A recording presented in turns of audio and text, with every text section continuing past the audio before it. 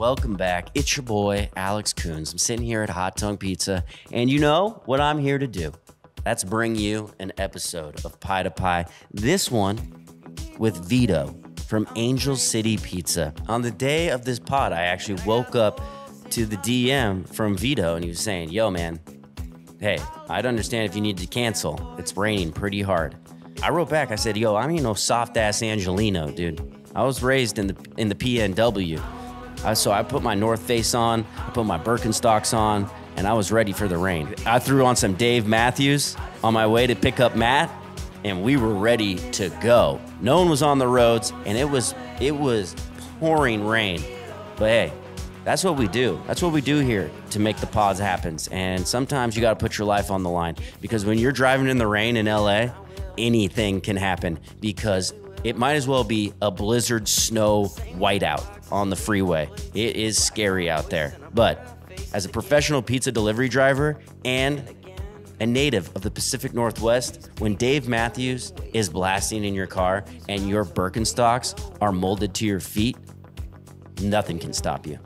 Vito has been in the game for a long time. We talked about his history, his story, and what it took to open up his brand new concept, Angel City Pizza, in the heart of Venice, right next to Venice High School.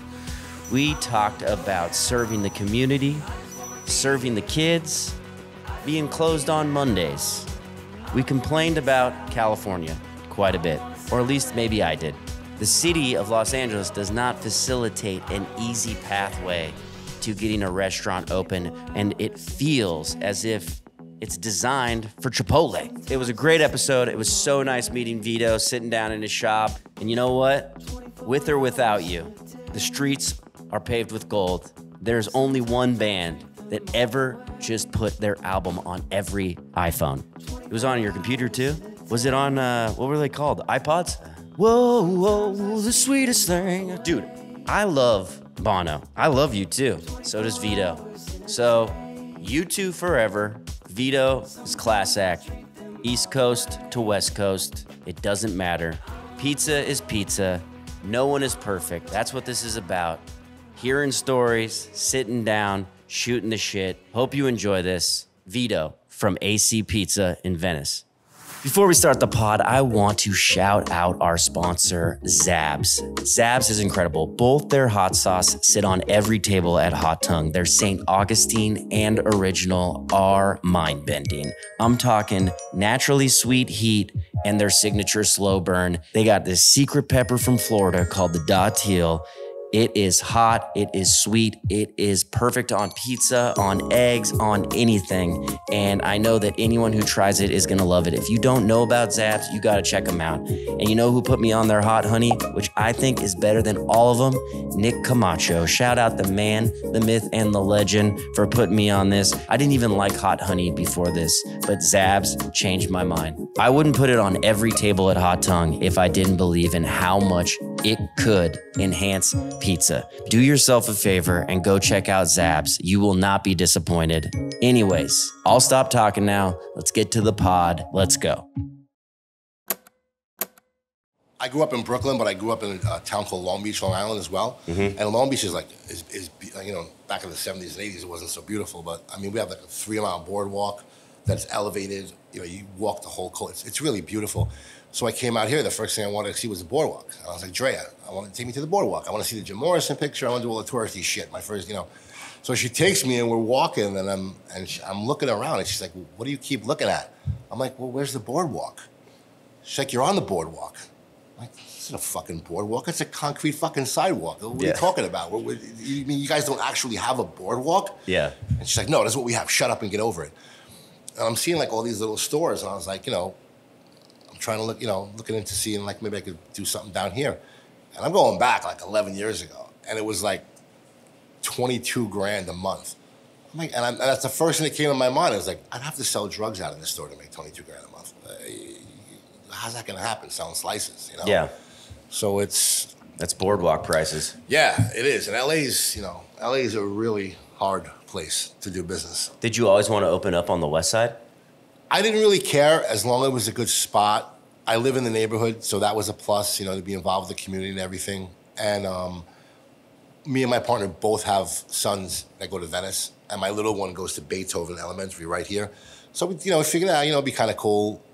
We kind of wanted to be like the shop that, like, kids could look back 20 years from now and be like, oh, I remember we used to cut signs, go hanging out in Angel City, have a couple of slices, and like, kind of grow with the community. Yeah. Because that's like what my dad's place was. It was like to hang out for everyone, and like he like raised like generations. Like they had kids, their kids had kids, and everybody came to our place. But anyway, I don't want to hold you guys up if you. No, we're rolling. We are? We're in the middle of. How about, we always just start like this. Oh, I didn't even know. We're in. All right. Yeah, we try not to just be like, all right, let's start, because it gets a little awkward. So like, we're cool. already going. I didn't even know. I'm sorry. Oh, don't apologize. Your dad had a shop. You want to take us how did you get into? How did you start making pizzas yourself? Well, my uncle actually started this whole bordello. When he came from Italy, I think he was about 17, and he worked in Little Italy at first, in some restaurants in Little Italy. Then he went to work for a man named Lenny, who he worked at the Lenny's Pizza where you see Travolta go up and get the 2 slices. He worked in that shop, and then he wound up. I think Lenny had 4 or 5 stores, and he wanted to sell them all off. So he sold them all off to like his top pizza guys. So long story short, my uncle ended up buying the last store. It was the smallest, it was the newest, it was the least productive store in Flatbush, Brooklyn. And he cranked the store to ridiculous. He was doing like 30 grand a week in the 60s on pizza, and my dad used to tell me these stories, and I was like, all right, and that sounds a little far-fetched. And then I would run into people that worked for my uncle years later. They'd be like, dude, I never saw anything like that in my life. Like, we were doing 30K a week in pizza. He's like, I was 16 and your uncle gave me a job, and I was running my ass off, and it was crazy. So he got my dad started when my dad came here. And my dad had the opportunity to go out to Long Island in a town called Long Beach. His uncle had a building out there that they sold to him. That was his first pizzeria. He built it up over the years. Then he went on to buy a restaurant that was down the block from us, and he got into the restaurant business as well. And then that's how I started. I started with making pizza, then I worked my way into the kitchen. And it's funny because now I see all these chefs that want to be pizza men. And they want like my aspiration at first when I was a kid was, all right, I'm done with the pizza, I want to be a chef. I want to, Yeah, it's kind of in reverse now. It's crazy how many elevated chefs are opening up pizzerias. Exactly. Yeah. And you see all these, high-end chefs, and now they all want to be pizza men. I'm like, all right. So that kind of, like you said, that kind of reversed the trend a little bit. But so my dad, I learned everything. I learned working at my dad's places. And then I also did wind up working with my uncle as well for about 10 years. He got into Tony Roma's. He had places called Lenny's Clam Bar. He had a whole string of those. And but he opened up Tony Roma's? He was a franchisee of Tony Roma's. Okay, all right. So he had the rights to Brooklyn, Queens, Nassau, and Suffolk. Damn, all right. So your uncle had units. Yeah, he had 8. He had 8 Tony Roma's. Yeah. Yeah. Shit. Yeah, my uncle was a very unique guy. He would get bored with things and then need to do something else. So he went from Lenny's Pizza, he started Lenny's Clam Bar, then he went into Tony Roma's, then he went into catering, and then in the end, he came back to pizza. Yeah. His pizza was full circle. It's always, you never get away from it. Yeah. Everybody wants to feel like they're contributing or their stuff is different, but there's only so many different things you can do with flour and water, salt. But everyone's like, I buy the best ingredients. I use high-end flours, whatever. But, some of the best pizzas are still made with 4 simple ingredients, you know? And All Trumps, I would still argue, is the workhorse of this industry, Yeah, definitely. And I agree with what you're saying. I think it's more of people just trying to create their own niche. Yeah. And be different as opposed to it's going to be that much better. And when I first came out here, that was my concern because I know so many people have come out here from New York and they can't duplicate what they did in New York, and I got really worried about it. I was like, I don't know, man, is this water thing true? Is it and it's really not. You know, it's not. You have to use a high gluten, you got to use a high protein flour, and I mean, I don't do anything to my water. It's not, I'm not like making these like false claims, like, I import my water from New York. Well, that's just a gimmick, anyways. Which is illegal to begin with, but we won't go into that aspect. If you have a New York, like there's those New York water makers, like they match the pH and like the alkaline levels, and it's just like it's a waste of fucking money, dude. It's bullshit. If you cannot make good pizza out of like the tap water that you have at home, I'd reassess your skills. Yeah, you know what I mean? Yeah, and I honestly, I've said this, and like people think I'm crazy when I say it. I actually make better dough here than I did in New York. Yeah, I do. I believe it. And it's, I mean, the product is good so far. Everyone's been really happy, and that was my main goal, because I noticed when I came out here that anything that said New York style, albeit bagels, pizza, anything, was like the worst stuff I had out here. Yeah. And that's that whole stigmata of like everybody just slaps a New York name on everything, and like, and like, people say New York style. Like, what is New York style? Like, you're either doing New York pizza or you're not. It's like, it's not a style. It's the way the pizza's supposed to be. No, I agree. I mean, if you're going to call something New York style or a New York pizza, like one, somebody in the building should be from New York. And two, like you should be like using all trumps or a high protein flour and doing thin and crispy slices, because that is New York style. You know what I mean? There's this video that just came out recently. Like it's this guy, he's like a nurse, and he's like, I keep going to these New York like style pizza places, and like I come in the door and I'm like, who's from New York? And he's like, no one's there from New York. Like, stop fucking calling it New York style pizza. It's a funny thing that people do, because pizza can just be pizza, but it's another gimmick thing. Pizza is one of those things that's evolved so much that, like, it's sad to say this because I am Italian, but like we really can't claim it as ours anymore. Like there's certain foods like you could say, okay, well that's this, and like but I mean, pizza has just grown so many legs. Yeah. That you like we're like we can't claim it anymore. Yeah. Everyone does it. Everyone loves it. Yeah. Everyone, it's a universal food that everybody has their version of it. Everybody has their take on it, and I don't even know any Italians besides myself anymore that even make pizza, But it's a funny thing. It's it's good to see that it's crossed like so many generations and cultures, and it's just it's that kind of food that you can base anything around it. It makes people happy. It's your first thing if you're sitting around watching a game. What do you want? Let's order a pizza. Yeah. Let's get a pizza and wings. That's So I love that aspect of it. That you see little kids come in. I just did a party Saturday. I had like 30, 40 screaming little kids in here. It was the cutest thing. I shut the whole place down. These people were the nicest people in the world. And I asked her, I said, what made you come here? And she said, our daughter. She wanted to have her party here. We asked her where she wanted to have her party. She said, I want to go to Angel City Pizza. She says, and luckily, like you were able to make it happen. And it's like a 4-year-old. And that's so cool. Like you could be like a part of a 4-year-old's memories. And this kid was like so happy. She had the best time. They were, woofing down a pizza. Well, that is special, because that 4-year-old grows up or continues to come here and then moves to somewhere, like, let's say they move to Florida. It's like the pizza that they are going to like and want to be reminded of is going to be Angel City Pizza. So like that I forget what it's called, nostalgia bias. But, everyone has that, like that becomes that person's like golden slice for the rest of their life. Yeah. And like, I don't know, being able to see that and be a part of that, like it's pretty rad. And, and you're living in a time as well where, like, I don't know, I have favorite spots of mine in New York that I still love. Like, just because I make pizza and I own pizzeria doesn't mean I'm not gonna like other people's product. I grew up on Spumoni Gardens in Brooklyn. I grew up on DeFara's. I grew up on a lot of good pizzerias, and it seems like we live in a generation now where people like build things up just to knock it down.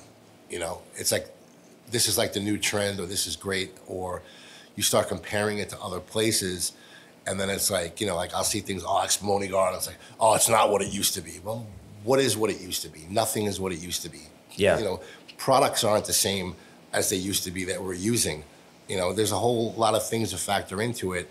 And then it's like, okay, like the guy's around for 80 years. He's got to be doing something right. You know, even like, you know, DeFarens, you know, like the old man Dom passed away. Sadly, this guy was a sweetheart. I knew him when I was a little kid. I used to go in there. And, you know, now people are like, oh, well, DeFarens ain't the same since the old man died. You know, it's like, all right, well, his daughter was working with him there for 30-something years. Well, it's all perspective. She was probably making your pizza half the time and not him. But now all of a sudden, like you had to find that thing to knock them. Like, why? You know, it's that's the only part of the business I don't like, where people like, you know, one day you're like, you know, you're the bee's knees, and the next day it's like, you know, you're passé. Yeah, you're trash. Yeah. Yeah, I don't know why that is, why humans do that. I mean, you could, like, there's just a perception switch in their heads where it's like nothing could change, but because of some piece of information they got, or like some kind of day they're having, like things just aren't the same anymore. Yeah. You know, and absolutely nothing could change. You know, we were talking off camera, like I added meat to my menu and cheese to my menu, and I got all this hate. Nothing changed other than the fact that meat and cheese, you know, came into the building. None of the vegan pies changed, but I had people saying like, it's not as good anymore. It doesn't taste the same. It's whatever. Because they have to grab and latch onto something. And my point, my retort to that would be, okay, well, if you guys are so concerned about why I changed, obviously I changed for a reason, because there's not enough of you coming here for this. Yeah. And I have to keep my doors open. Yeah. You know, so okay, if you wanted this to stay, then where was your part in this? Yeah. Obviously, if you're a vegan, you have a lot of vegan friends. Are you bringing your friends to me? Yeah. Are you putting me out there in your community to let them know, hey, this place is like kick-ass, man. They've got some good, you know. So obviously there's a reason why I did what I did. Yeah. I didn't just do it because, you know, I felt like it. You know, that's another part of the business too that, you know, and I guess it's anywhere, not just LA, but people don't really realize what we have to go through to keep our doors open. Absolutely not. You know, they really don't get it when it comes to rents, insurance, your utilities, your staff, you know, and, you know, I have kids that work here, you know, they're 16, 17 years old. They get paid like adults now. They get paid like everybody else. Yeah. I never got paid that when I was 16 years old. I know. That was the part of the business where it made it easier for you to be able to manage it, because, you know, you could have that kid working his way through school, looking for that job, make some extra money. It wasn't meant to be a career move. Yeah. You know, now you're paying these people like it's their career, and I don't think people understand. You know, they think, well, like you're a store owner, like all of a sudden it's like, oh, you know, you're great. You know, like you're driving a new BMW truck. You're doing this. Yeah, it's yeah, like, dude, it's not like that, bro. By the time I pay my rent, my staff, my insurance, taxes alone on what you have to pay on your payroll, there's a lot involved. You know, the permits to open, especially in LA, the requirements are like, I mean, it's ridiculous. You know, and it's almost like you're buying yourself a job.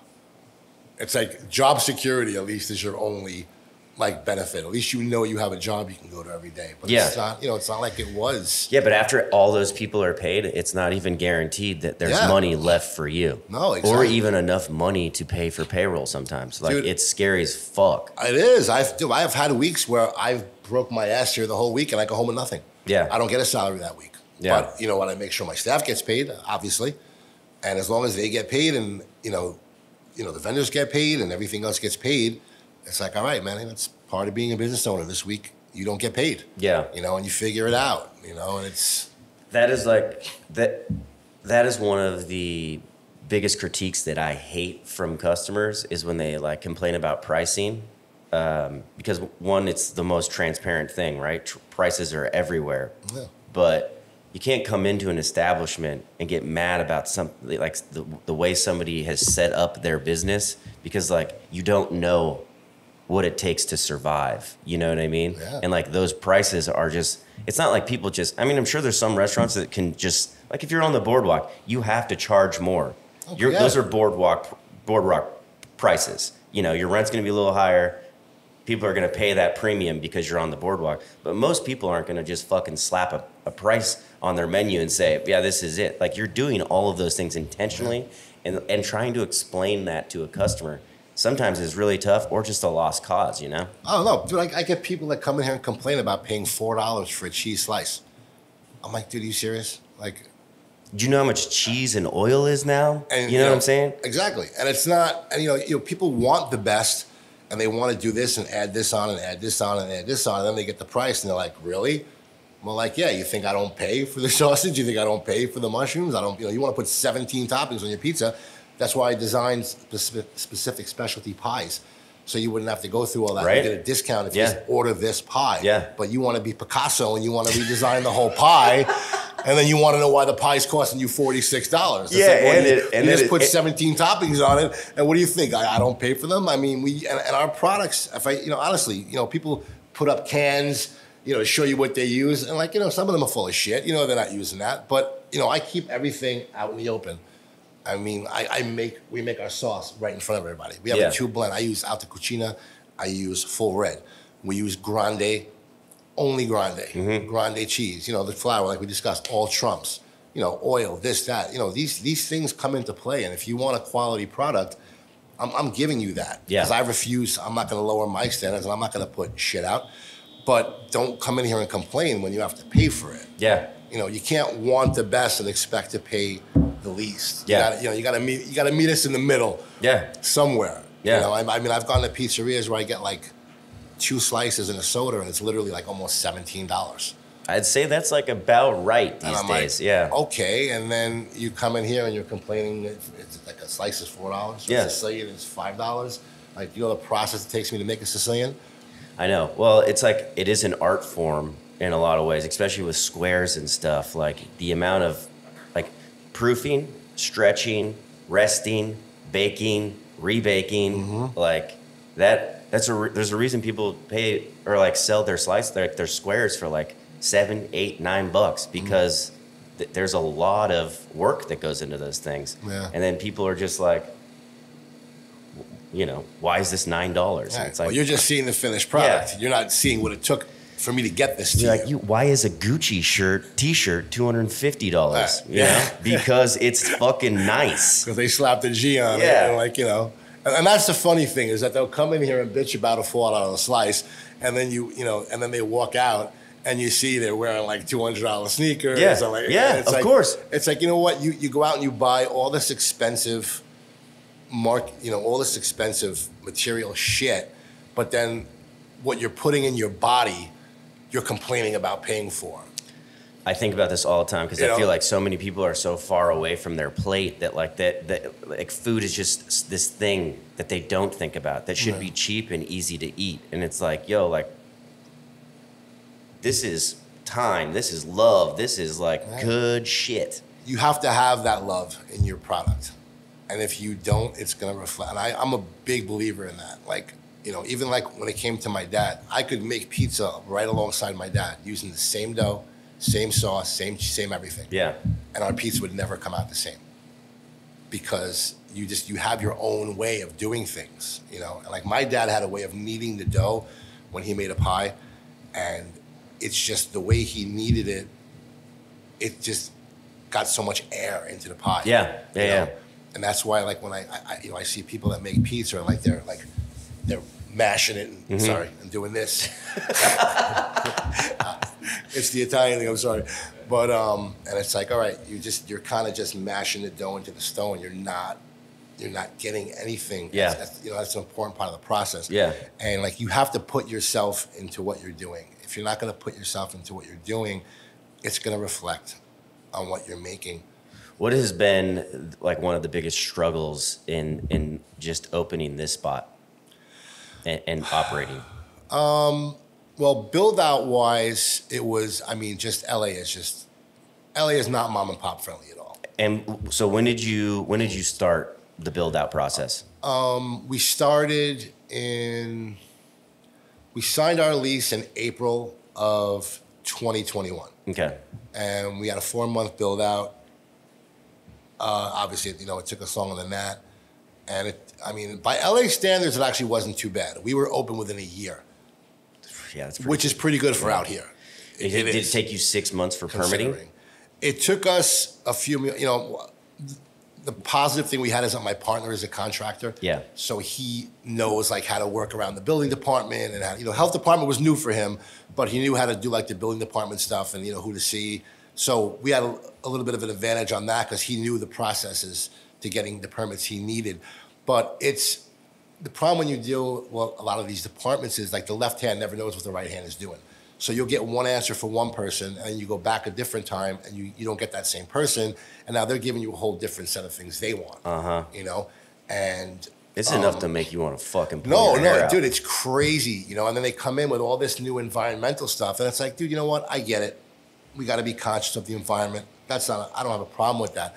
But when you're making me jump through hoops to do all these new things, and then a guy can buy a restaurant that was formerly a restaurant, and all he has to do is do a spruce up. So it's like, okay, well, this guy's been killing the environment for 30 years, so just keep it going. Just keep it going. Yeah. What's the difference? If you're going to do that, incorporate it where, okay, look, you guys have 3 years to come into compliance with these new codes. Everybody has to be on the same playing field, because now I had to spend an extra $20,000 on my hoods because now they require a full suppression system, even over the pizza ovens. Yeah. Whereas before, it was a baker's hood. Air in, air out, you're done. That's an extra $20K you're talking about right there. Easily. To have a fryer. Yeah. They wanted me to dig out a trench in my parking lot and drop a 300-gallon waste tank in the ground. Restrap. Just to have one fryer. Yeah, like $80,000 later. Like, come on, dude, are you serious? Ooh, we want the vegan meats. We want the vegan cheeses. Are people coming up to you and asking you, do you have vegan options? Do you have vegan meats? Well, guess what? A lot of them are not that good. But there is one that reigns superior, and that is Beehive. Everything that they make at Beehive is levels ahead of what you can get in a grocery store. Their pepperoni, their crumbled sausage, their cheeses. There is no contest. And the owner is one of the coolest people I have ever met. They make incredible products that go on your pizza, and it is dope plant food. That's what they call it, and that's what it is. Beehive, the best. Look no further. It's Beehive, baby. Straight out of Nashville. Good people, great product. Check them out. Staffing-wise is a challenge as well, because you get people that, and it's not to knock anyone, but work ethic now is not what it used to be. Yeah. It's not. When I was a kid and, when I was coming up in this business, like, you didn't disrespect the chef. The chef was, not everybody had the right to call themselves a chef. Now everybody, they put a... Everyone's a chef on Instagram, you know what I'm saying? Yeah. They put a frozen pizza in the oven and they're a chef. Fucking chef. Dude, and honestly, and I hate to shit on it because I'm not like that, but I can't even watch the bear.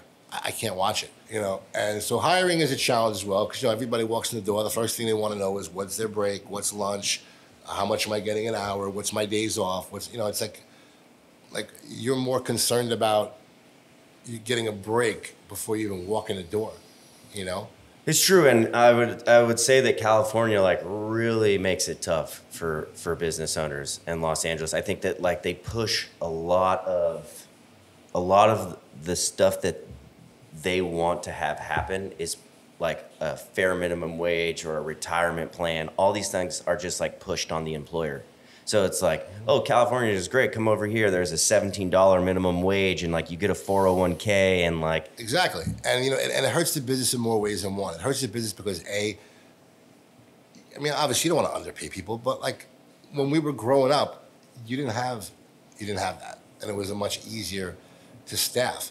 And aside from just the financial aspect of it, how do you explain to your cook who's making what he's making, and he's making maybe a few dollars more an hour than a kid on their first job that obviously you have to train because they've never had a job before. Yeah. And now this guy's in the kitchen breaking his ass knowing that, okay, well, this kid that doesn't know shit is making what, $2 or $3 an hour less than me? Yeah, no, and it's tough. Then with management, it's you have to really pay your managers. You have to go way up the scale or they're not going to want to do it. And then you get tips involved, and it's crazy because if everyone's splitting tips, then everyone's almost making $28 an hour. And then how the fuck do you pay somebody to be a manager, you know?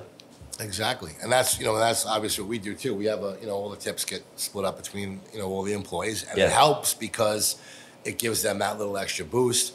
And listen, I'm all for higher wages, I just feel like absolutely. For those higher wages, there's going to be prices increases on your menu, and the customer needs to understand that. And then there's a higher expectation for the employees that I hire personally. It's like, yo, if your base salary is at $17 an hour, like, this is the job and this is what is expected, and like, let's go. I don't want to like put that out there wrong. I'm not complaining. Me neither. That's why I'm kind of like, I'm not complaining about dialing it back. Like, people. I'm all for fair wages. Yeah, no, exactly. It's just tough. And it's not to say like, oh, I hate California though. But you have to understand that when you're gonna fight for something like that, then you have to deal with the ramifications of what come with it. Okay? Yeah. Don't start bitching at me now because you're paying $20 for your Big Mac meal when you were the one fighting for them to have to pay more money. And exactly, that's how I agree too. And now you're like, oh, well, now my Big Mac is $20. Yeah, your Big Mac is $20, schmuck, because you were sitting there,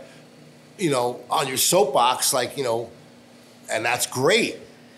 I wish I could afford to pay everyone $20 an hour. Yes. I'd love it. If I was doing that kind of business, where I could just throw out 20, 25, God bless, take it. Yeah. But when I'm like fighting to keep my doors open, to pay my staff, that's not business 101. That's not a good business model, So don't come in here and complain, oh, this is kind of high priced. Yeah, you know why? Because I'm paying my people what I'm supposed to be paying them. Talk to the mayor. Right.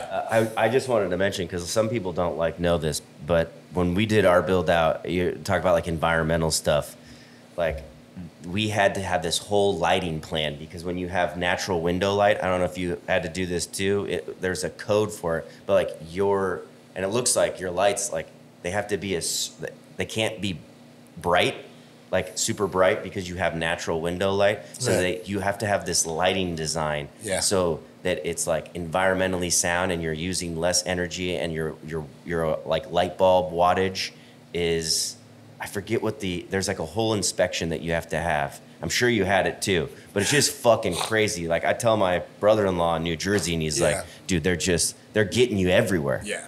And again, like it's a touchy subject. Yeah. Like, you want to do your part to help the environment. Obviously, we all want to live in, the best place we can. But then you have to ask yourself, at what point are the intentions sincere?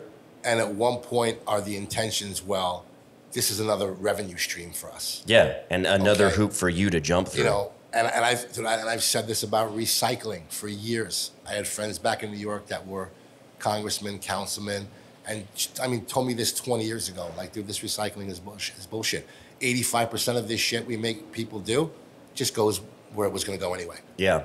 But what does it do? It creates more jobs. You got 3 different colored cans now. Somebody's making money making those cans. Dude, we're going to they're shutting us down. You got 3 different sanitation. Yeah. And it's great. Workforce-wise, I love the idea of, you're creating a revenue stream for people to have jobs. Yeah. But, when you're creating another revenue stream for people, for corporate entities to make money off of, you start to question, like, all right, how much of this is really sincere, and how much, like you said, is just a money grab? And who's paying for it, Yeah. Small business owners? Because that's what it feels like. Yeah. Meanwhile, you can come and open up a Target, and like they're kissing your ass to open it. And you're getting tax incentives, and you're getting this, and you're getting that. It's like, dude, does Target need this? They're a multi-billion-dollar corporation. Like, we're the guys that need the incentive to come in and open, a mom and pop. We're the guys that need the help to keep the doors open. I think it will get harder and harder and harder to open up mom and pop shops. There will be more bigger box people coming in and doing this, and more investment groups that will buy pizzerias and spread them out. I don't think it's getting any easier. And then that's when you dilute it, because no matter what, listen, I can have a guy come and buy me out tomorrow. Let's say I open 5 of these. It's not going to be the same. It's never going to be the same. Yeah. Because the first, I dealt with a cheese when I was first testing out my cheeses, and I'm a grande guy. I've always been a grande guy. Yeah. But, you know, you get your distributors, they come in, oh, you know, this is as good as grande, this is as good as grande. They always try say this is good as and grande. I'm like, yeah, you know what? So I took all the free cheese they gave me because it was great to do test runs on. Yeah. When we were getting, you know, everything down. It's like, okay, well, I got free cheese, so let's just make all these pies because these are just demos and I'm trying to get my product right. So yeah, if you want to give me cheese, give me cheese. And I noticed like there was a cheese like a pizzeria I worked in back in New York used to called F&A. And it was actually a decent cheese. It was pretty good. Yeah. So they got bought out, and the first thing they do is they change the recipe. And I'm like, well, I don't understand. You bought this for a reason. Now, why are you changing it when you bought it? Why didn't you just leave it the way it is? Yeah. Because you bought it because it was a good product. You know, now why did you change it? You know? So, you know, anytime corporations get involved with anything, you know they're going to dilute it. You know it's never going to be the same. Yeah. You know, so, okay, you're going to knock out the mom and pops, and, you know, it's kind of like the Home Depot effect. You know, I have a lot of my family lives in Clearwater, Florida, and my cousin worked for Home Depot as far back as the 80s, and he told me, he said, dude, they're going to come to New York, they're gonna knock everybody out. I'm telling you. And they did. And now, okay, you've got 50 Home Depots, and like a lot of the mom and pop hardware stores got knocked out, you know. And when Home Depot first opened, you'd walk in there and there'd be 60 people working to the point where it was annoying. Like, you know, can I help you? Can I, you know? Now, try to find someone at Home Depot when you go in there. You know? Yeah. So you took something away, and then after you took it away, you diluted your product. Yeah. To the point where now, okay, the mom and pop guy is gone, where I can go in and be like, you know, hey, Joe, oh, yeah, we got this. It's over here on this shelf, boom, boom, boom, and you need this. And, you know, now you go into Home Depot and you're talking to somebody in the plumbing department and they have no idea anything about plumbing. Yeah. You know, so do you want to do that to all your mom and pops? Do you want to knock the pizza guy out to have, you know, a dough press and this and a dough baller and a this and a, you know, and you're right. I think that's the point that it seems like they're trying to go, is just to have everything, you know, marginalized. People want things right now. Convenience, like, it sells, you know, like, especially going through COVID too, like that only got worse. Third-party delivery for pizzerias, it was already bad. After COVID, there was no coming back. That was the only way. I was a big supporter of in-house delivery, and it will soon be the thing of the past. We can talk about like that Super Bowl situation that you had. People constantly, and dealing with people, you see this more like when you're a public service and you're a servant and you're in the service industry, you know people just live in their own reality. They constantly do not think about what is going on around them. I mean, you see this all the time when you know, the story that you told me, the biggest day in pizza, the Super Bowl, and somebody comes in and they're a little upset about their order being late. Well, lady, like, understand where you're at, what today is, and how this works. Right. You know what I mean? But everyone's just like, me. You know, you got a lot of opera singers now. Yeah, a lot of opera singers. Yeah, it's, and again, that comes down to, you know, you always got to have a smile on your face. You always got to, you know, it's just what it is. You know, you get people that understand. And I had a guy, I woke up on Monday, you know, day after the Super Bowl. I went out for breakfast, and I got an alert on my phone from my pop menu, and these people, I mean, they had a really nice order. It was like multiple pies, they got wings, they got salads, and the guy took the time out to write us on our website and compliment us how great everything was. He had the chicken vodka parm pizza, he got the tie-dye pizza, he got this, and it was nice. The guy just really was like, you know, even that it was Super Bowl Sunday, understood that, you know, it's a little bit of a process, and just wanted to tell us, hey, you guys are doing a great job. Yeah. It was amazing. It was great. And I was like, all right, you know what? Like, somebody gets it. Yeah. You know, and it's kind of like when you're golfing.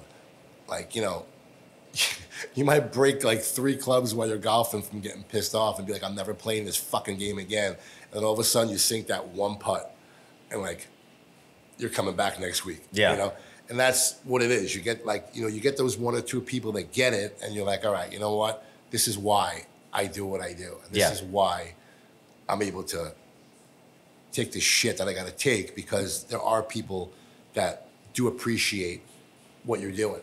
Yeah, and I think probably the majority of people do. You know, like, and I think it's, for me personally, it's always easier to concentrate on that one negative person, or like see, you know, my wife always says, like, look, you just had like your biggest day and all these people are saying it's great pizza, and like, don't concentrate on this one asshole, you know, but it's like the only thing you can hear. And that's the thing, is it's that one asshole that gets you. Yeah. It's that one asshole that makes you focus and be like, really? Come on, man. Like, what the fuck? You want to throw your apron at somebody's face. Yeah, and my wife tells me the same thing. She's like, you know what? She's like, you've been doing this for so long. And, you know, she's like, any one of my friends I bring there, and, you know, everyone always compliments it. Everyone loves it. She's like, what are you worried about? Stop. Yeah. She's like, you're always going to get someone like that. It's what it is. Do you have a favorite slice in LA outside of your own? Because I heard you on Bruce's podcast. You said there's not a lot of good pizza out here. Well, I mean, what I find, look, in the last 10 years, the pizza game here has definitely come a long way. And when I first have you just been living in LA for 10 years? Yeah, I'm going on 11 years. 11 May years. will be 11. Okay. Yeah. It's changed a lot in 11 years. It has changed a lot in more ways than one, and the pizza game has definitely stepped up. I've heard about some places that, you know, people are raving about that I haven't had a chance to try yet. Some I have tried, and I'm like, okay, well, all right. Okay. If you say so. But and again, it all goes back to what you like. And of course. I'm a classic pizza guy, you know, and you know, I like Joe's. I think Joe's does a great job. Have you had Vito's here? I have. Yeah, I met Vito before COVID, when he only had his place on La Cienega. And he actually sat down outside with me. He has like a little kind of courtyard thing there. And I sat and talked to him for about a half hour. He's a Jersey guy. Yeah. Really nice guy. I liked him. We had a good conversation, you know, about back east and everything. And yeah, I mean, you know, I haven't had his pizza in a long time. Yeah. But I mean, yeah, he makes a nice pie. He had broccoli rabe, which I really liked, because it's hard to find broccoli rabe out here. Yeah. You know, it took me 6 months to even find it, because I didn't even know you guys call it something different out here. Like, it's called rapini out here. Mm-hmm. I didn't know that. And I'm looking for broccoli rabe, and I'm like, but wait a minute. I was buying Andy Boy for years in New York, and Andy Boy comes from California. Yeah. Why am I in California and I can't find broccoli rabe? Change up the name.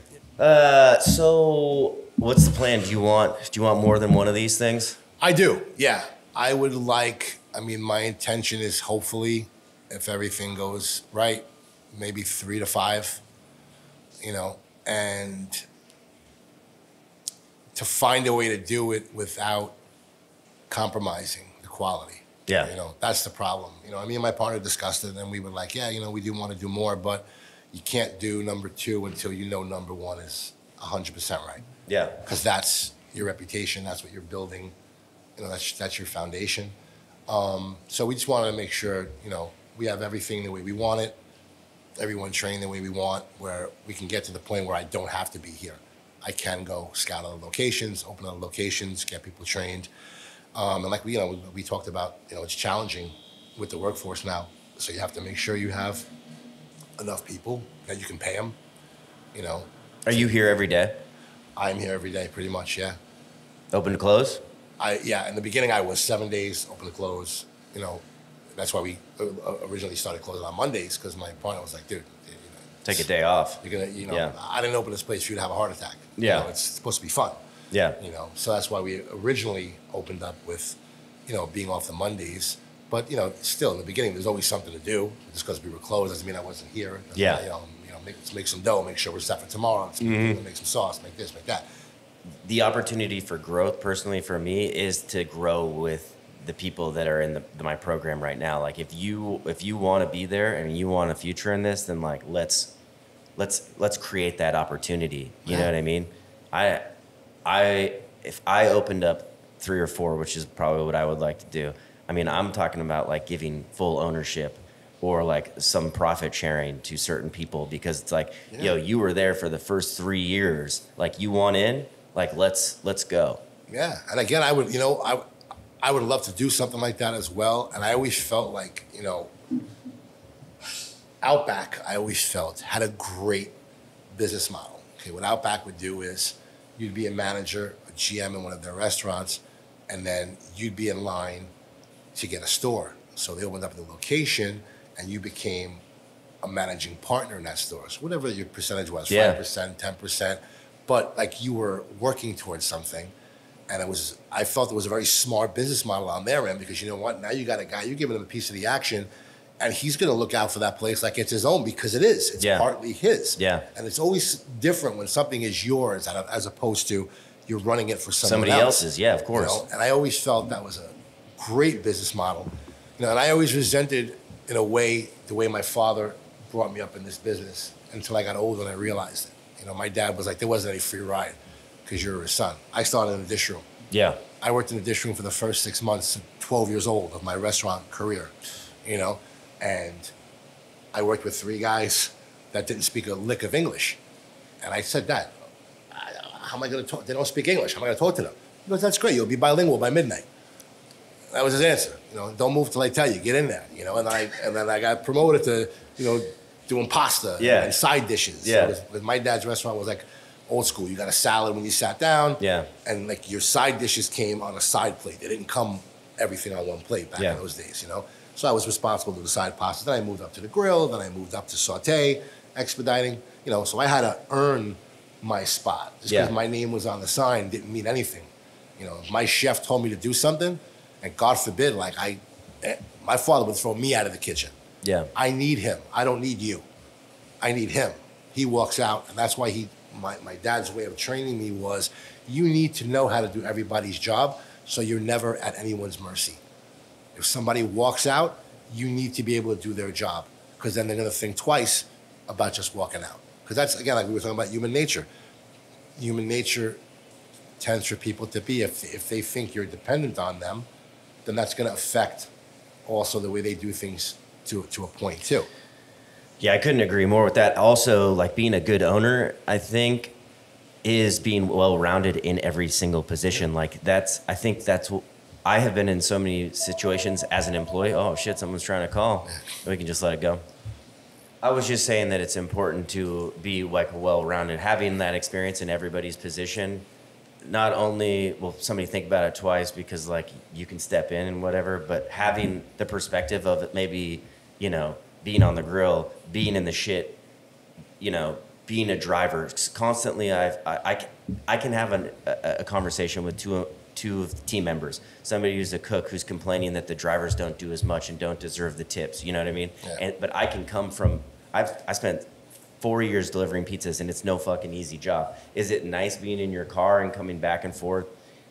Yes, it is. But like when it's raining like this in Los Angeles, you have 3. There's nowhere to park. Yeah, there's nowhere to. Look at this guy. There's a guy trying to deliver food right now, and somebody's not answering their phone. He's getting dumped on. Like the pizza cook doesn't understand that. They get to stay in one space, dry as hell, and but they're also getting beat in a different way. So it's always easy for team members to kind of like point fingers, but having that frame of reference in every single position, and then also being in those positions and being treated a certain way by a boss has also helped having a conversation with that employee. Now it's like just fucking beeping. And I think it adds to that mutual respect as well, because your employees are always gonna respect you more if you're in the trenches with them. Of course. They know you can do what they can do. You're not just the asshole that's paying them and you don't know shit. And I think that makes them relate to you a lot better as well, knowing like, hey, you know what, this guy can make a pie just like me. This guy can, he doesn't care about, sweeping the floor or mopping the floor or cleaning the toilet, And that was a thing like my and again, my dad, certain things you just have ingrained in you, and stupid little things you remember that are so minuscule, but they just stick in your head. And I remember one day I was sitting in our takeout behind the restaurant with my dad, and there was a napkin on the floor. You know, a waiter walks by and walks by, and a busboy walks by and walks by, and this guy walks by and walks by, and not one person stopped to pick up that napkin. So after about 5 minutes, my father gets up, he picks up the napkin, and he throws it in the thing. Yeah. And I said, you know, and he just looked at me, and he knew what I was thinking, and he said, that's why I'm the boss.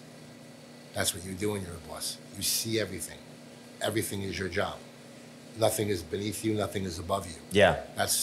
You want to be a boss one day? That's what being a boss is. 100%. Not just counting the money every Sunday night. Yeah. Picking up that napkin when it's on the floor, you know, wiping that table when 4 people walk by it, nobody bothers to wipe it. Yeah. That's the difference, and that's what you have to instill in yourself is, you know, you've got to be there to do the shit too. Yeah. Not just to like, you know, have the accolades. Yeah. You know. Well, it's respect, and it also is like having that eye of being able to see everything. Like whether, you know, it's that napkin that's 3 people just walk past, or like the top of a garbage can that has soda just sitting on top of it that everyone just looked at for the last hour but has been killing you. And it's like, why is no one getting that? Because like no one sees stuff like that. You know, that's the stuff that irks me. Like underneath the table, like you said, like somebody's like little piece of crust, and it's like, does no one else see that? Am I the only guy seeing that, or am I just the only guy that gives a fuck? Yeah, exactly. You know, I don't know. It's an interesting business we've chosen. I know. You know, I always say it's pretty masochistic. I used to yell at my father all the time, be like, dude, all the shit you had, like you had to do food. Couldn't open up like car dealerships or like, you know, go into real estate, like something easy. Yeah. You know, we could just like dress nice, drive nice cars and not have to worry. And like, you know, like out of all the shit to choose, like this is what you chose, Yeah. you know? Well, the one thing I think I have fallen out of love with certain things in the restaurant industry, but I have gained a higher appreciation for it. I mean, I always love that every day is different. Yeah. You know what I mean? We're always doing the same thing, but every day is different because of the patronage or like what you're dealing with, or with their, like your produce. All of a sudden they're out of something, or like your staff is calling out, and like you gotta, like, it's problem solving, you know? And then like just building teams and being able to have built a restaurant, like as fucked up and shitty as all of it was so beautiful to see it come alive. And it still brings you back every day, no matter what. Yeah. That one thing that we talked about, the golf thing, that one thing just happens that just makes you come back for more. And that's one thing that perplexes me as like well, a heroin too. hit. Yeah. Ooh, I And remember. that's the thing that I find weird about here, because like you just said, every day is something different. Every day is something new. Every day is something, okay. And I feel the same way about pizza. And this is part of the concept of what pizza evolved to that I don't comprehend is, you know, I see guys talking about like, okay, I got these electric ovens. The electric ovens are the best. You can control the bottom heat, you can control the top heat. Every pie comes out cooked the same way, you know, and every pie this. And I'm like, well, that's the fucking beauty of pizza. Yeah. Every pie's not supposed to look the same. That's like your canvas. When you're making that pizza, so you want to just be the same person everything you, and that's what I don't get. Yeah. Is why people are so intent on fucking perfecting the pizza. Yeah. Where every crust has to look the same, the color has to look the same. You're not going to get that with pizza. That's the beauty of it. Is that every pizza is different. Even if you make a cheese pie, you can make 5 cheese pies and put them next to each other. None of them are going to look exactly alike. Well, in this world, everybody wants perfection. I mean, look at everybody's faces these days. Dude, the only thing perfect is the injecting word shit in their perfect. lips. Yeah, what was that? The only thing perfect in life is the word perfect. Yeah. That's it. Yeah. Nothing is perfect. Yeah. Nothing you do in your life is, and you shouldn't be striving for perfection because it doesn't exist. Yeah. There's nothing perfect. That's the way the world is designed.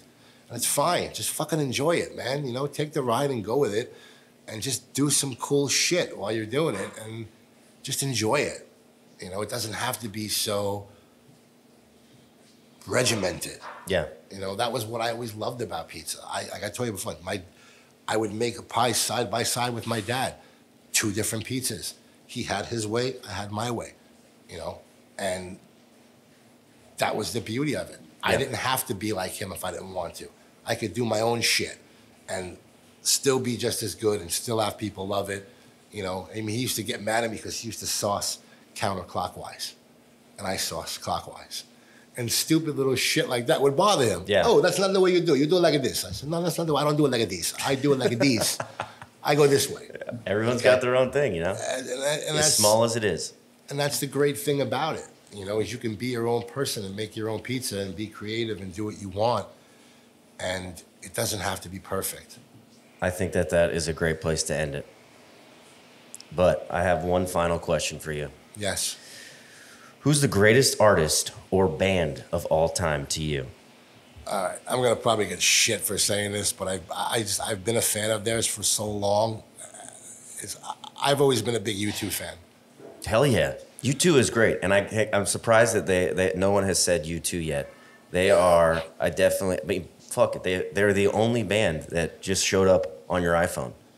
Yeah, I know, and I didn't like that. But I thought that was a fucking sick marketing move. My sister just saw them on Saturday at the Dome. I wanted to go to the Sphere so bad. The Sphere, really it looked nuts, dude. I know, I heard. And you know, and the Edge, dude, his story, he didn't even know how to play guitar and just fucking just. He got his pedals and that's it. Yeah. You know, and that's a really hard question because I like so many different genres of music. Yeah. You know, I love the Foo Fighters. Yeah. You know, and I love a lot, you know, Soundgarden, Alice in Chains. I love that whole genre of music.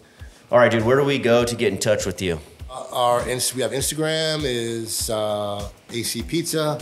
Our TikTok is Angel City Pizza. Our website is angelcityla.com. And that's it right now. All right. Dude, thank you so much for doing this on a rainy ass day in LA. Yes. And thank you for having me. I appreciate it. Yeah, this was awesome, man. I really enjoyed it.